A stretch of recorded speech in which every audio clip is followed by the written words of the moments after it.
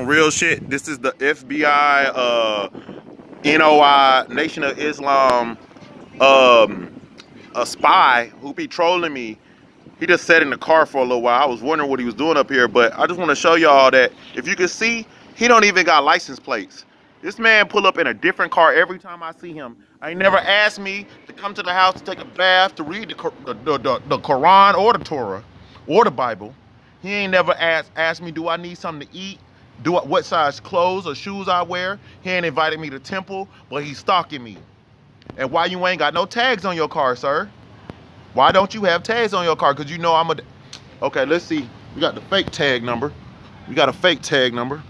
It said Georgia temporary license. Okay.